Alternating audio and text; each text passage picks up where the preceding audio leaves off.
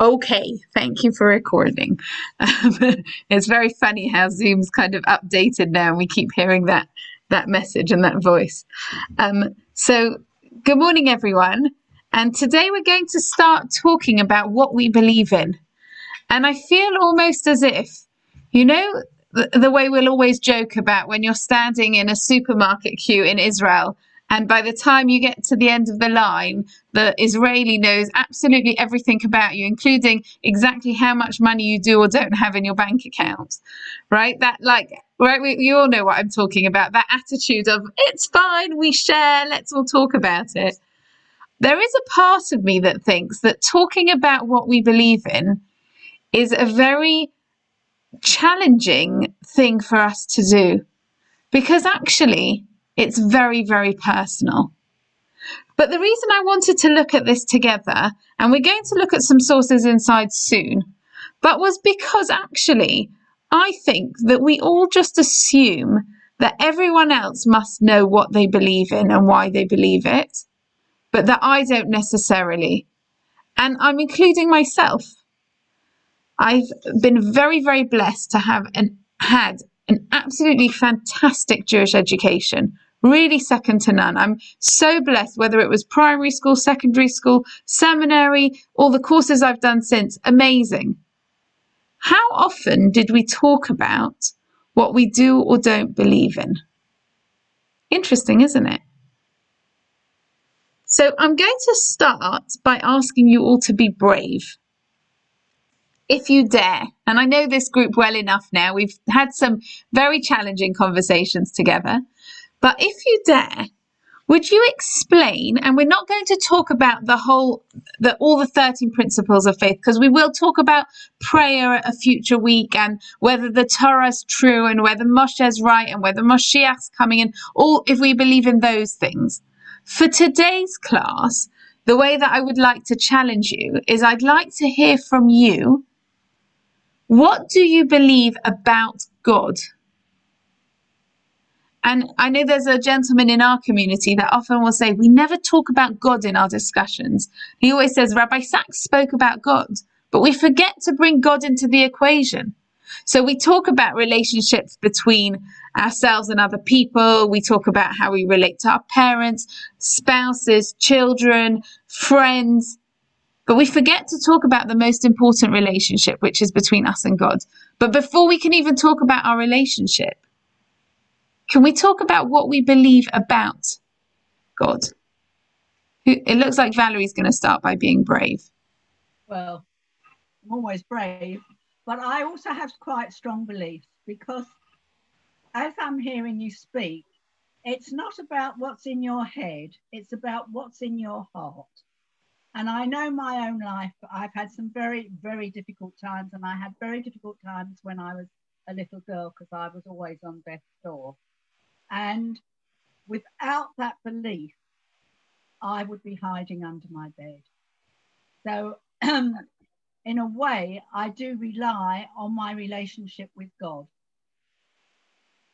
which probably sounds awful, because most of the people I actually know on my daily life think I don't know what I'm talking about, and they just go, okay, if that's what you believe. And then they say, well, I don't believe, and yada, yada, yada. But it is very personal. And I think unless you've actually had some near experiences, and coming back from another sort of weird area of your life, you don't actually understand that. And I think if you understand that without having had any experiences, you're so lucky. So thank you, Valerie, for being so honest with us. Can I ask you something about that? Sure. Do you think that you always had this inner belief and life has just strengthened it?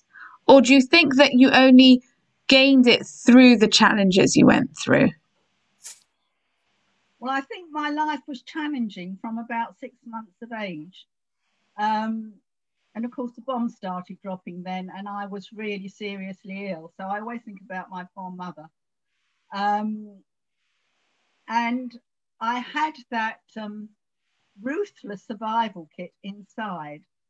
But as I've got older, I think about that survival kit and where that comes from and how do I keep that going. And I think that is with my conversation with the Almighty. And because of the job that I did and books that I've read, what I've noticed is Rabbi Dr. Tversky and Jung all say the same thing. You have to find your higher self.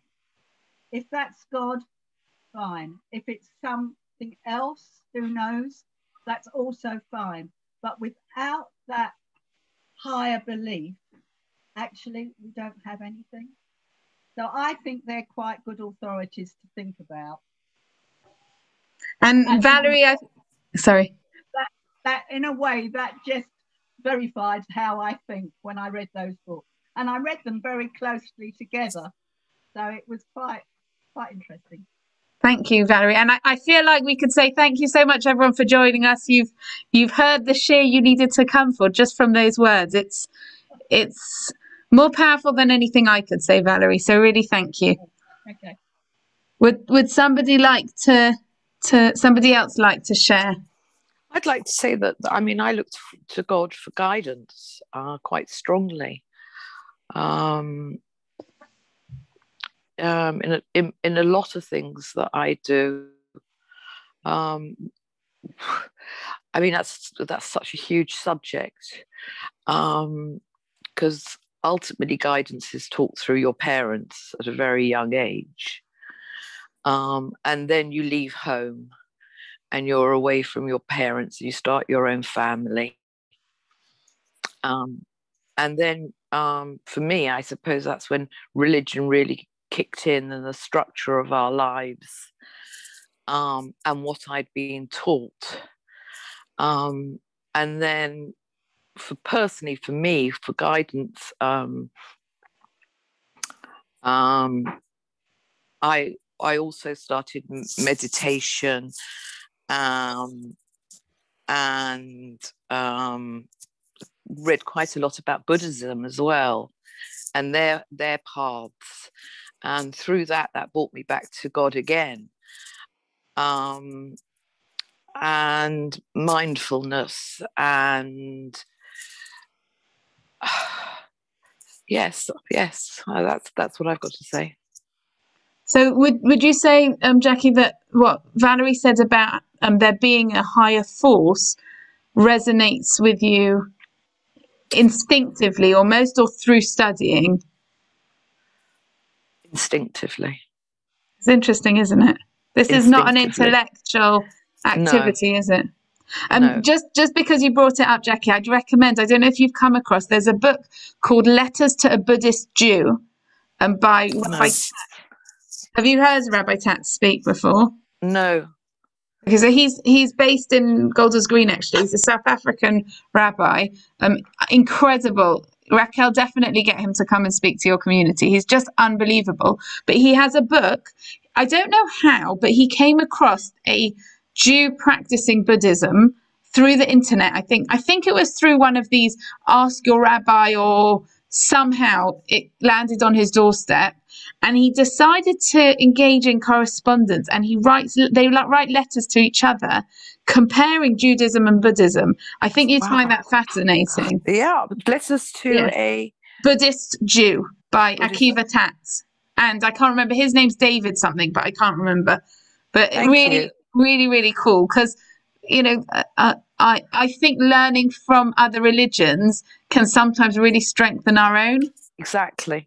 As long as we know what we stand for, I found it fascinating.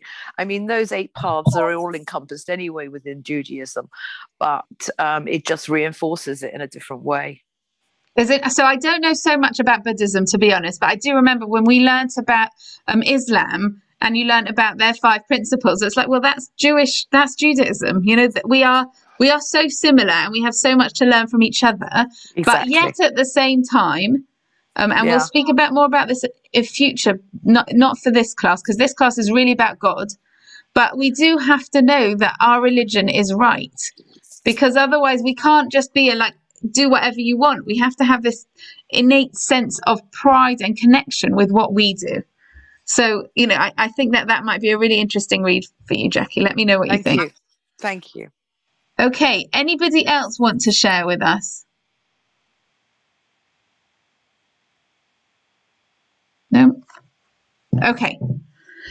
So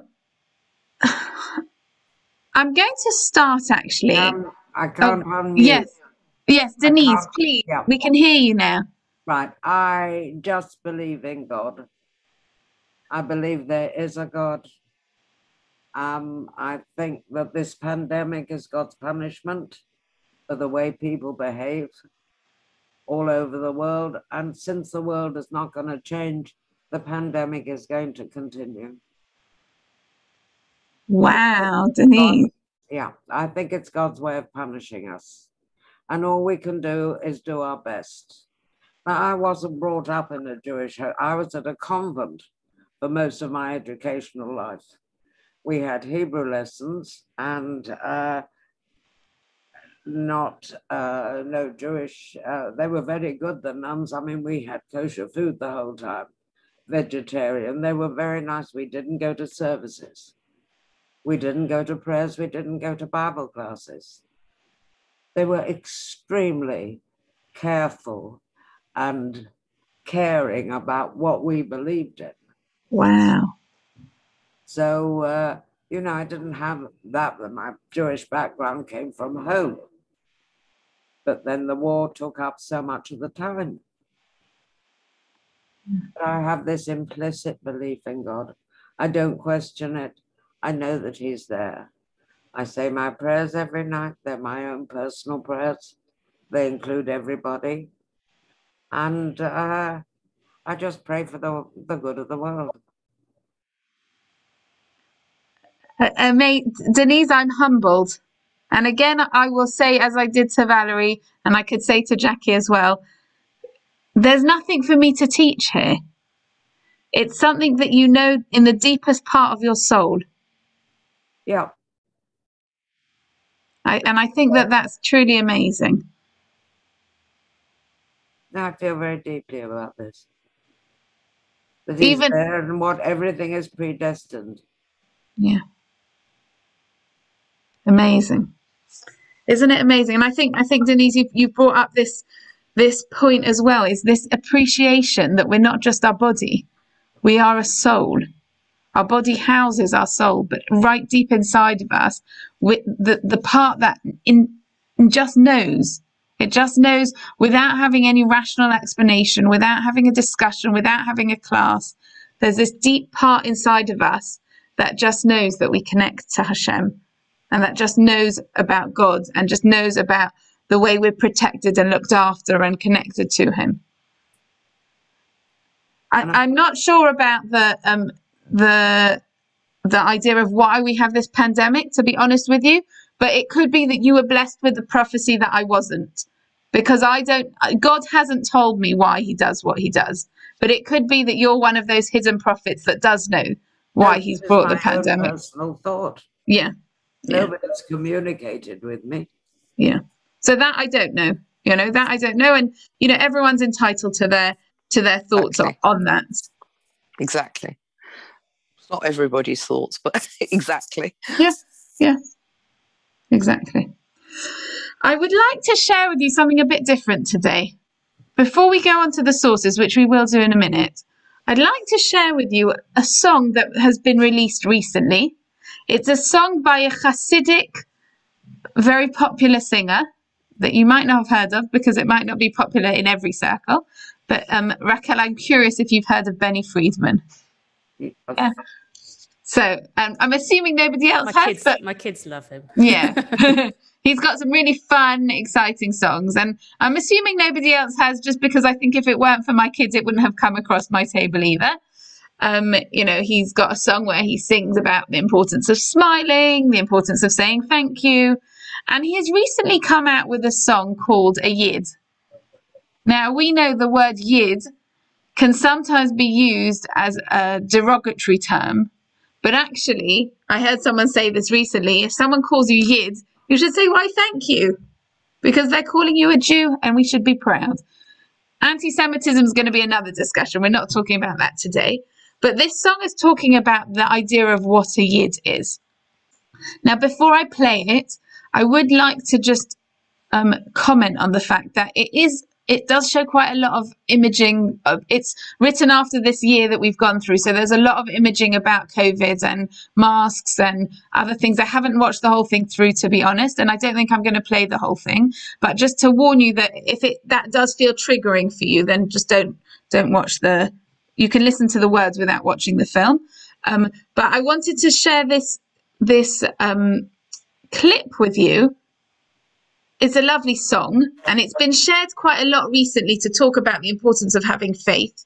But at the end of it, I'd like you to see if you could think of what question one of my children asked me on this song. You'll see what I mean in a second. Okay, so I'm going to play a short clip, and then at the end of it, based on the chorus, I'd like you to tell me if you think you have a question on what Benny Friedman's singing. Now, I know that a song is not Torah philosophy, right? And, anyone can say anything that they want, but I thought it brought out an interesting discussion. Let's see if I can get this to work now. A Yid. Here we go.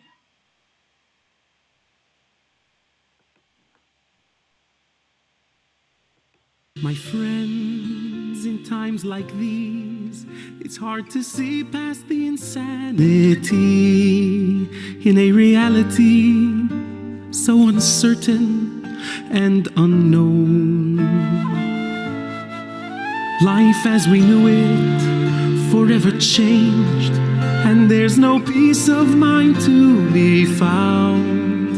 Who can even make sense of tomorrow when our dreams keep crashing to the ground? And yet, as we rise to greet another day, and the sun is still bright in the sky, always a reason to hope for better times. Though it seems like the answer's worlds away, we've got enough, just enough to keep us going, holding on to unbroken simple faith. 'Cause the Yid never breaks, and the Yid never bends, and the Yid never gives up in the night. A Yid perseveres through the deepest despairs. His emunah strengthens him for the fight, and the Yid understands that Hashem has a plan, and that's all it takes to make it through. His thought that loves him, that's what a Yid holds on to.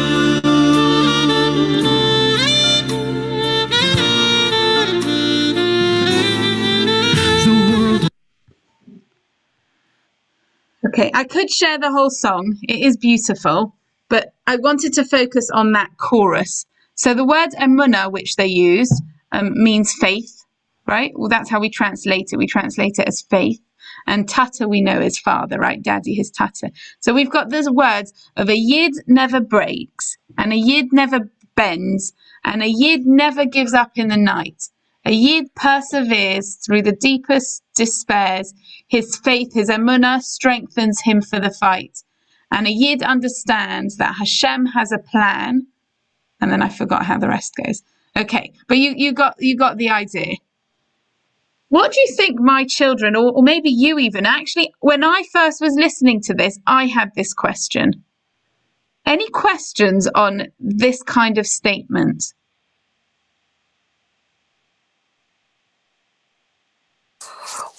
Well,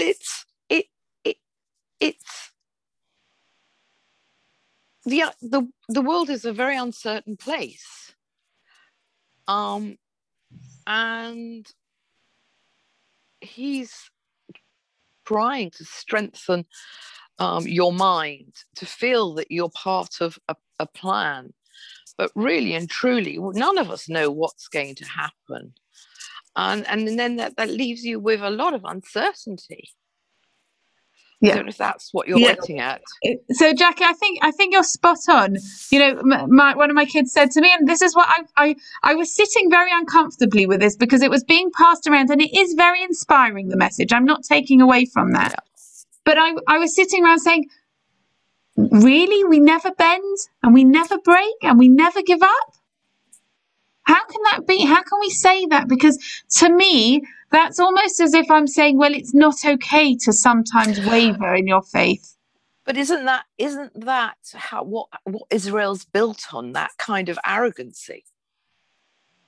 Go on, elaborate. Well, no, I mean the strength of the people of the Jews living in Israel is built on that mindset. Totally. Maybe it's only the diaspora Jews that think out of that bubble, but they're totally in that mindset, is what they're taught in the army. It's how the Israeli Jewish nation has to think, because they're in a totally different situation to us in the diaspora.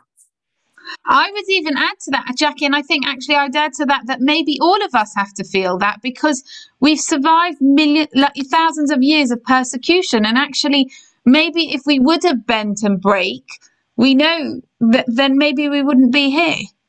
So maybe it's not just, yes, now at the moment Israel really does have to stand, you know, almost, I think maybe arrogance is the right word, or with determination in the face of their enemies. But maybe all of us, you know, I'm sure I've shared this with this group, and I say this often, maybe the only reason we're here is because our bubbas were crying when they lit their Shabbos candles. And the only reason, please God, we'll have Jewish great-great-grandchildren is because we're crying when we light our Shabbat candles. You know, that determination, maybe arrogance, maybe that strong sense of we always believe. But I think what my question is, Jackie, and I'm curious if this resonates with anyone else, being completely honest with you, there have been times where my belief has been shaken. There have been times where I have questioned and challenged and cried and not really felt strong and never bends and never breaks and never questions, and my faith is so strong during the night. Sometimes it feels like, well, actually, I give up, or I want to give up. And my challenge with this song, and I said it's only a song, it's not Torah source, but it's based on our mentality maybe, is if I say that it's not okay to ever waver, am I then saying to some people, actually the way you're feeling is not valid? That's not a Jewish way to feel. And God forbid it, because I think Benny Friedman himself would say, God forbid it. So how can we make it something we're comfortable with? And this is, I was discussing with Elchanan, with my husband, because it really sat wrong with me. And he's a psychotherapist and a rabbi. So he's got quite a good like you said, Rabbi Dr. Twersky. One day maybe he'll be like him, Valerie. But he comes at it from two very, very good angles, I think.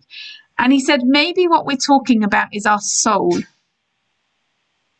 The part of us that is a soul, that is a part of God, that never changes. That is always spiritual, shining bright, focused, understands, never bends, connected completely with God. But God didn't make us just souls. God put us in bodies. God gave us hearts, emotions, feelings. And sometimes we don't feel those things, and that's okay as well.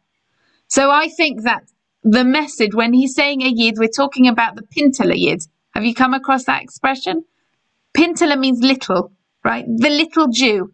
And we say inside each and every single one of us is a pintele Jew. I can't remember if I shared this story with you. I feel like I did, but you'll forgive it. You'll forgive it me because it's a great one. I wanted to buy some specialist shoes in Watford. There's a great running shoe shop. I don't run, right? I'm not athletic at all, but my feet were hurting me, and I was recommended to get these specific types of trainers. So I went to Watford, and the guy helped me. It's a really clever shop. I don't know if you've been anywhere like this. They put you on the treadmill, and they analyze the way you step, and they find exactly what, like, really, really cool. If I was a runner, it makes a lot of sense. You know, if I walk around the corner, I've done well for the day. So it made me laugh. But anyway, they fitted me with the great shoes. And then at the end, we were coming to pay for it. I think it must have been December time, something like that. And as I came to pay, so I gave him my debit card, and my maiden name's Rosenberg. It's still on my, anything official, that's the name I still use. So I'm coming to pay, and he goes, "Oh, Rosenberg." So he said something to me like "Happy Hanukkah" or something like that. Now, we've all had that situation. Yeah, we call it bageling when you're, or beigling, when you need to make it clear to somebody that you're also Jewish, right? We had it, we were sitting on the train, we were coming back from town in the days when we could go to see things in town, right?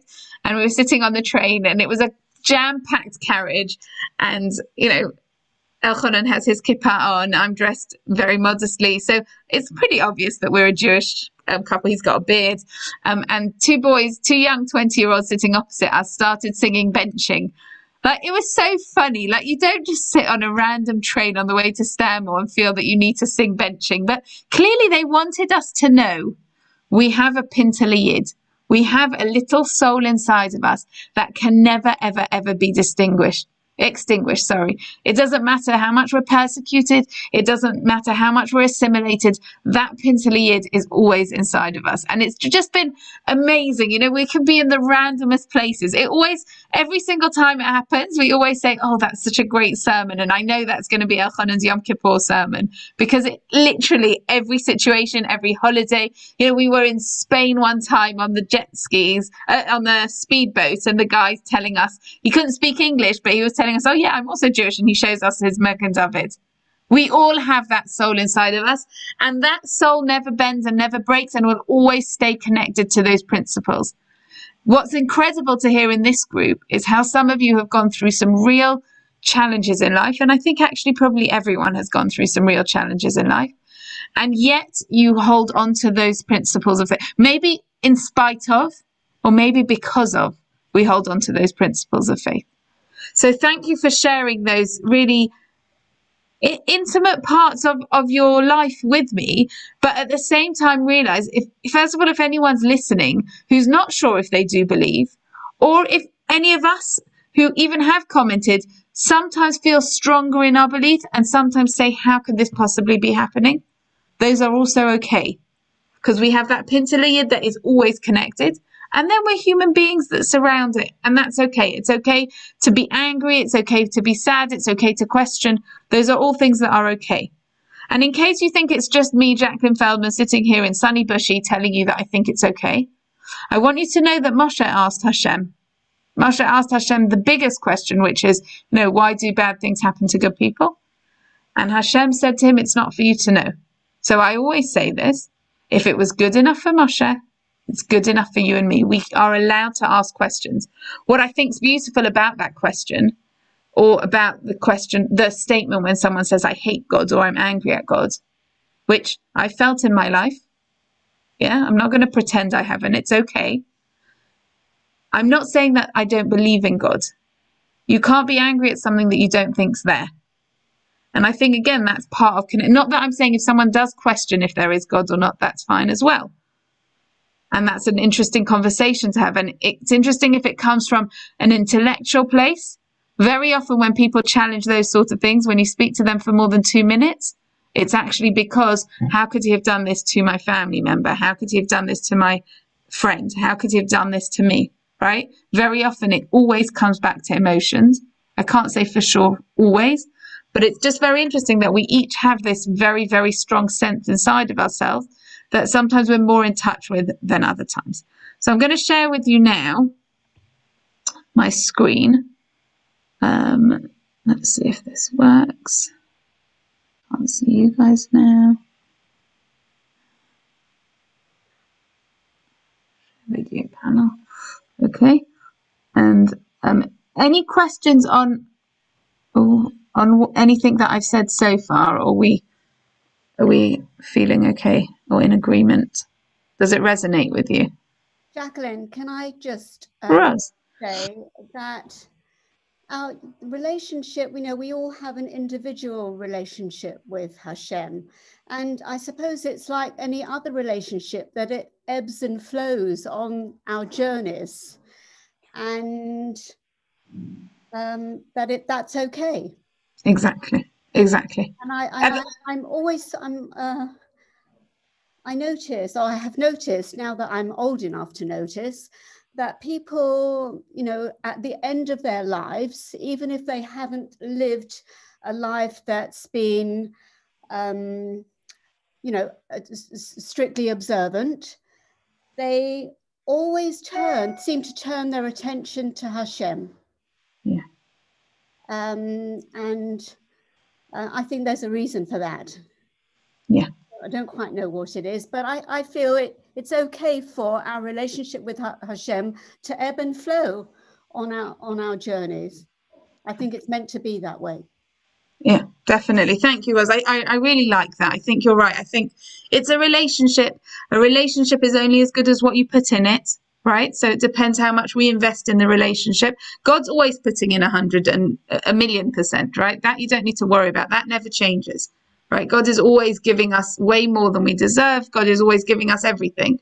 But it's our relationship with him. Do we ever talk to him? Do we ever think about him? Do we ever try to connect with him? And we know how to connect because he's given us a Torah and mitzvah, and we'll talk about that another time. But first, before we can do that, when we're in a relationship, the first thing we need to actually do is, who is this person? I met my husband through a shidduch, right? So yes, we asked lots of questions beforehand, but when we first met, we had to get a sense of, this is a stranger. Do I want to spend the rest of my life with him? And the weirdest thing was, I came home after the first date, told my parents I'm marrying this guy. How did I know that after one time? I don't know. Can we now talk about everything to do with God and therefore we'll know him intimately? I'm not sure. It's a lifelong discovery. God is a lot more complex, but in a way a lot more simple, right? Because he's not changing. We're the ones that change, and our life situation changes and what's going on around us. But 100%, Roz, I think you're right. It's a relationship. And I think it was Denise that you said about our parents. One of the interesting thing is, if we think, and the homes we're raised in, part of the reason that we're able to believe in this divine being of God, and we'll talk about how to describe what God is actually, if we were blessed enough to have had a relationship with our parents, that's a model of what it means to have a relationship with something that's bigger than us. And actually that connects to what we were talking about right at the beginning, when we've got this really weird dynamic at the moment where children are telling their parents what they can and can't do. That's not really a Torah principle. I know they're doing it actually for all the right reasons, and it's to keep everyone safe. But what we do have in the Torah is this idea of respecting our parents. And the reason that we do that, and when we have a positive relationship with our parents, that enables us to have a positive relationship with Hashem. Valerie, you'll be more qualified than me to talk about this, but I do wonder, when people have come across abuse, or when people have come across very challenging treatment by their parents, does that affect their ability to connect and relate to God and to faith? And I believe it does.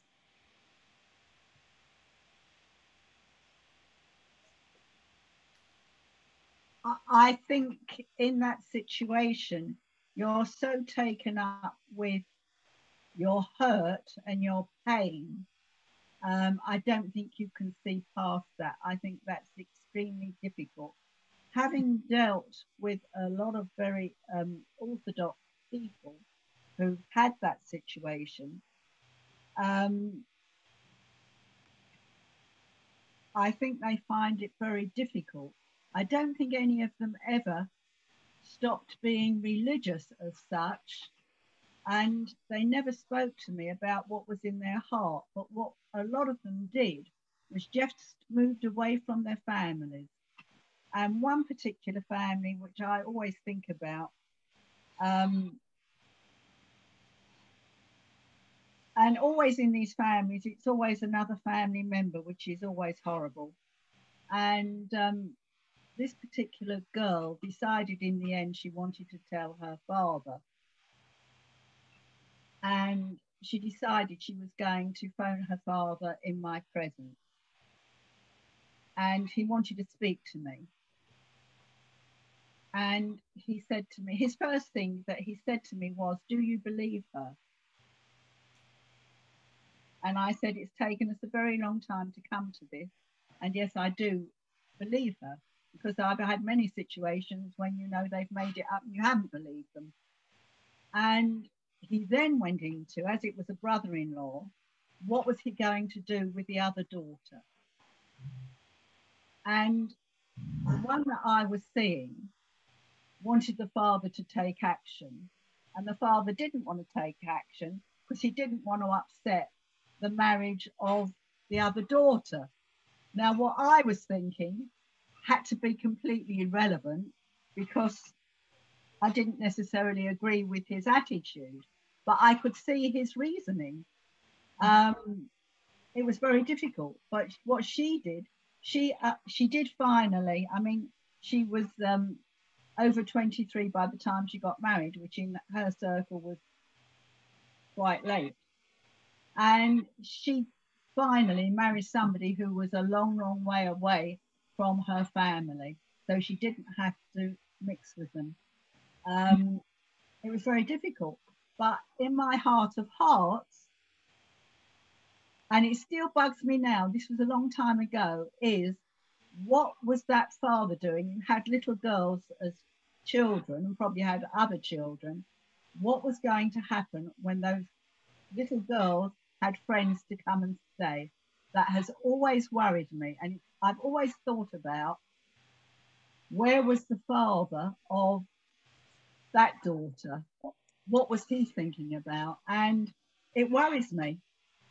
Now, it's none of my business in some ways, but you can't help worrying about some of these things. Yes, they were all very God-fearing. So, Valerie, I'm going to actually come in here and challenge you. I wonder, I think there's a very big difference between being very religious and what you believe in. And I wonder if somebody like this young lady, and I'm not picking on her, I don't even know her, but I would understand if somebody like this young lady actually has a very hard time believing in God. They might keep everything or relating to God or having that relationship, because the one person in her life who's meant to protect her didn't. And I think that's where I was coming from, this idea of it's very challenging to believe in God when the people that are meant to represent authority don't do the right thing. Because what she expected when she confronted her father was that her father was going to be all-encompassing to her. Yeah. And of course that invariably doesn't happen. And it's that dichotomy that happens. And I think that happens with our faith and with our relationship with God or with our father, because in many ways it's so similar. Yeah, exactly. So I think it is. It's like an amplified relationship. And actually, you know, the person who would really be able to give a lot of insight on this is your wonderful Rebbetzin Naomi, because obviously this is exactly what she works with. Yes. You know, it really, really interesting. Thank you, Valerie. Okay, so just to make sure that we actually do see the actual principles inside, because otherwise I think Raquel might give me the sack. So we're going to be talking about the 13 principles of faith. Now, we come across these in different ways. They're based on the principles of the Rambam, Maimonides, and we'll look at him in a second. And the ones that I'm going to share with you now are called the Ani Mamins. So we may be familiar with a song that we'll often sing, and it was sung as the Jews were brought to the gas chambers, this song of Ani Mamin, I believe with perfect faith that Moshiach will come. There's actually 13 Ani Mamins. We're going to look at those, and we're going to see how this is also brought in different places. I'm not bringing you all 13 because each week we're going to deal with different ones. This week we're going to be looking at the first 4. 1 second.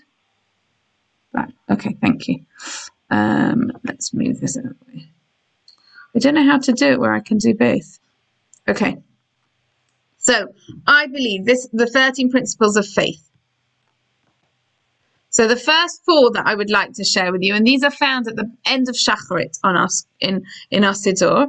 So we have Ani Ma'amin Be'emunah Shalema, which here is translated, and we always say translation is second best to the Hebrew. It's not exact, but I believe with complete faith that the Creator, blessed is his name, is the creator and guide of all created things, and he alone has made, does make, and will make all things.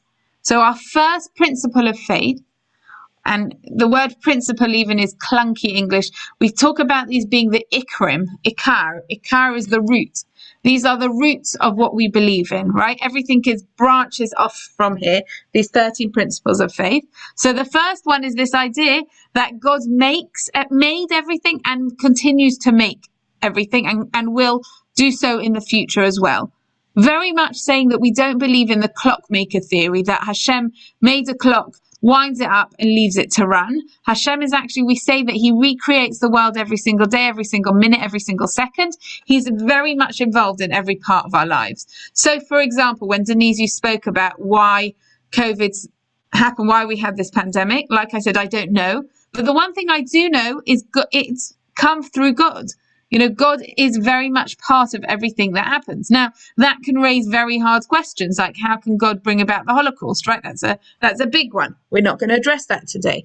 But the idea of we're not going to disconnect anything from God. That's what this one is saying, that everything, he makes everything, it all comes from him. That's one aspect of God that we're describing.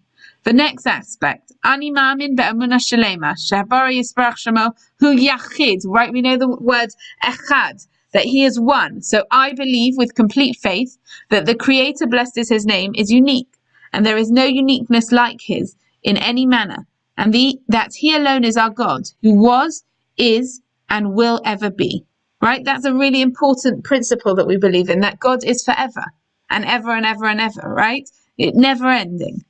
The next one, I believe with complete faith that the Creator, blessed is his name, is not corporeal, and that he is beyond all corporeal concepts, and there is nothing at all comparable to him. So the English is clunky again. Let's go to the Hebrew. I believe in Bara Yisbarach Shemo, the Creator of all, blessed is his name. Eino Guf, he doesn't have a form, he doesn't have a body. Right? There's nothing about him that's physical. So that's another aspect to understanding Hashem. And finally, I believe with complete faith that the Creator, blessed is his name, is first and last. Right? Hu Rishon, he's the first and he's the last. God is everything. So these four principles, they're the first four of the 13, give us quite a good description actually about Hashem. And I'd like to ask you just for a minute to look at these and just to let me know if there's anything that actually maybe you want to question or think about or challenge, that you're not sure how well that sits with you. The people we've heard speak so far, it sounds very much like this is something that, yeah, of course I believe these things. But I'm just asking you to step back for a second and just think, is there anything on here that actually, do I really believe that?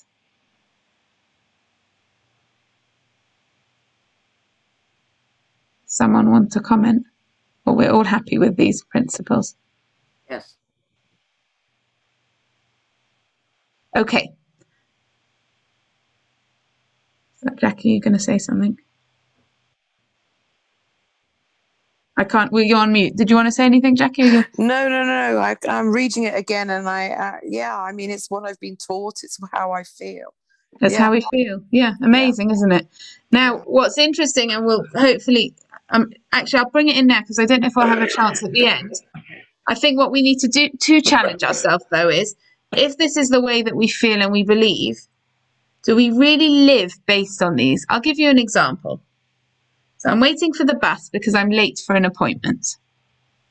If I truly believe that God is the creator of all things, that God is before and after, that God's involved in every single aspect of my life, there's absolutely no reason in the world that I should feel nervous, that I should feel worried that I'm going to miss the bus, or that I'm running late, or that someone's going to be upset, or that I'm going to miss the opportunity, or etc., and think about,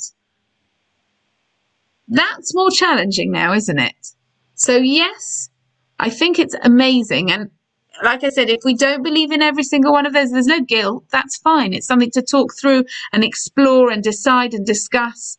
I do believe probably each of our souls connects to it, but it depends where we are in ourselves, how much we can just connect to it or how much we need to challenge. The question is, can we live with this faith? Can it actually affect our anxiety levels? And I'm not talking about clinical anxiety, right? I'm talking about just when we get worried about things or when we're not sure how things are going to turn out. We're all human beings, right? And God knows that and God's okay with that. But how amazing would it be if rather than just knowing that this is something that I intrinsically believe and I can pull on when I'm in a really difficult situation, how amazing would it be that if on the day-to-day, minute-by-minute interactions that I have with the world around me, I can carry this consciousness at the forefront of my mind, not at the back of my mind, to actually make me feel more comfortable within my own skin, within my own situation, within what's going on. So that's just an interesting thing for us to think about. Rather than just learning emunah or believing in emunah, believing in faith, can we live with these principles? Can we live with emunah? And we'll look at that a bit more at future time. So what's interesting about these 13 principles, they come from the Rambam, Maimonides, and you can see his name was Moshe ben Maimon. He lived between 1834 and 1204. What was interesting about these is actually they don't really appear in any other place. So the Maimonides has kind of come up with these himself almost, so to speak, which is a strange thing to do because Maimonides himself also says that every single part of the Torah is important. How can we say that one's more important than the other? Therefore, how does the Maimonides suddenly come up with saying these are the most important principles of faith? That's a bit of a challenge, but he does, and we very much connect to them, and I'll show you in a minute how we all know these principles of faith. You just don't realize that that's what you're singing when you sing it, but that they're something that is very connected to us. What's interesting about Maimonides is the place where he brings down these principles of faith, and they're not written exactly as they were on this slide with the Ani Mamin, but they are the same principles. The place where he brings it down is actually where he talks about who does not deserve a place in the world to come. We have a principle that every Jewish person deserves a place in Olam Haba, in the world to come. And then the Rambam comes up with a list of except somebody who does not believe in. These are the first 4 of 13 things. If you don't believe in one of these things, then according to the Rambam, you do not have a place in the world to come. If you don't believe that God was always here, will always be here, and is here and will always be here, if you don't believe that he made, makes, and will continue to make, etc., etc., that is a way that you can forfeit your portion in the world to come. That's where he learns these principles.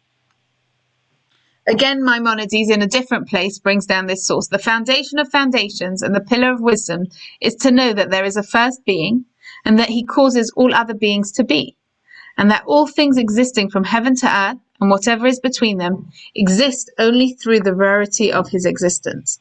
Now, remember that throughout our sages, they lived at times where lots of these principles were being challenged, and in a way, no more so than right now, right?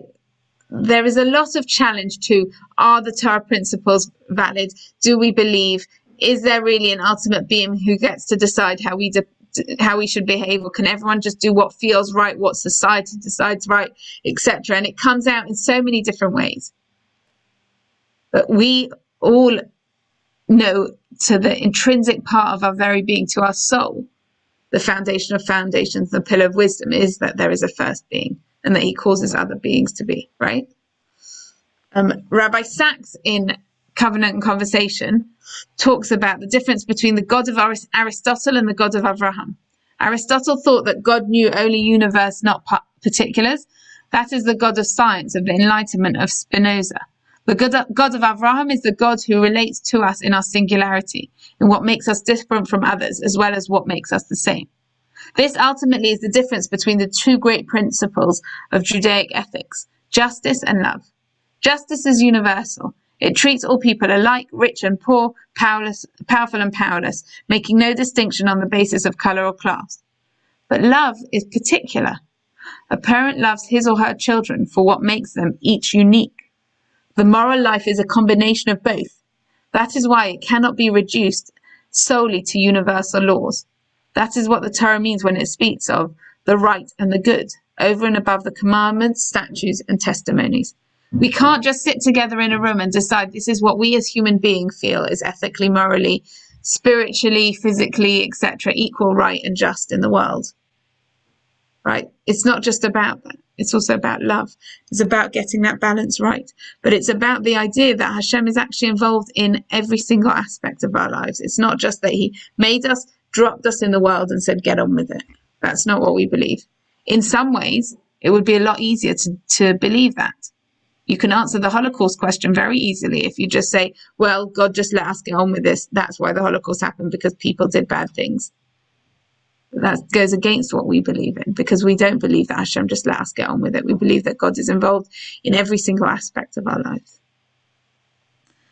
These are just some of the principles. I'm conscious of the time and I'm actually going to skip forward. So that was some of the principles from the Rambam. But I'd said to you that there is a place that we know about this from. And the place we know about this from is a song that we sing at the end of Friday nights or other times, possibly in shul as well. The song of Yigdal. Right? I hope that's a song that many of us are familiar with. This hymn, written by Daniel ben Yehuda, who was a Dayan in Rome about 1300, is based on Maimonides' 13 Principles of Judaism. According to Maimonides, failure to believe in a single one of these principles places one outside the pale of Judaism. The first principle is the existence of God. So we say, Yigdal Elohim Chai, v'yishtabach, nimtza v'ein et el metziyoto. Exalted is the living God and praised he exists, and his existence transcends time. So that's the first principle. Next we talk about Achdut Hashem, God is one. So we talk about Echad v'en yachid ki yechudah, ne'elam v'gam ein sof li'achduto. He is one and there is no unity like his. He is invisible. His unity is infinite. God is uncorporeal. Ein lo demut haguf ve'ein no guf. Lo narach elav kedushato. He is unlike the corporeal or even the non-corporeal. God cannot also not be compared to the angels. His holiness is beyond comparison. And finally, the fourth principle, which is Kadmot Hashem, the God is eternal. Kadmon lechol davar asher nivra, rishon ve'ein reshit l'reshito. He precedes every being that was created. He was first, and there was no genesis to his beginning. And it continues, but those were the first four principles that we shared together. I'm not going to sing you Yigdal. I hope you're singing it in your own head. But I also hope that whenever you next sing it, or when you next hear it, actually, it's not just a lovely little song that we chant together. We are talking about what we believe, and we should be proud and hold our heads up high that we have this belief. Our Pintele Yid, our Neshama, the part inside of us is completely connected to these beliefs. Sometimes we may waver, right? And you remember I shared the song with you this time as well about what a Yid is, what is a Jew.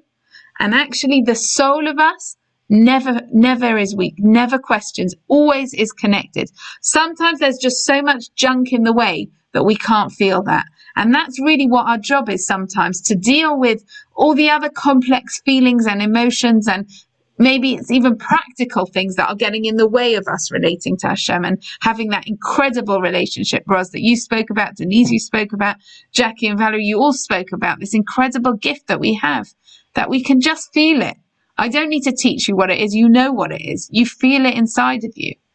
Please, God, we should all be able to constantly feel the love and protection of Hashem in our lives, that he's looking after us, that he cares about us, that he's involved in every single aspect of our lives, whether good or whether bad. We should always feel his hug.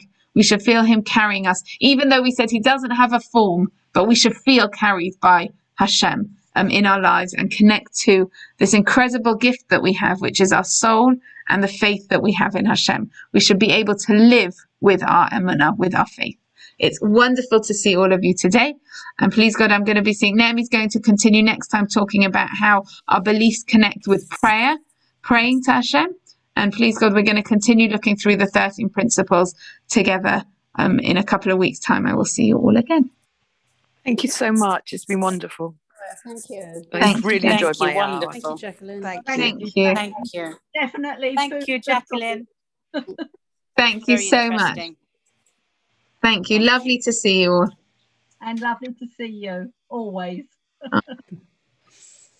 See you soon, everyone. Take care. Bye. Bye.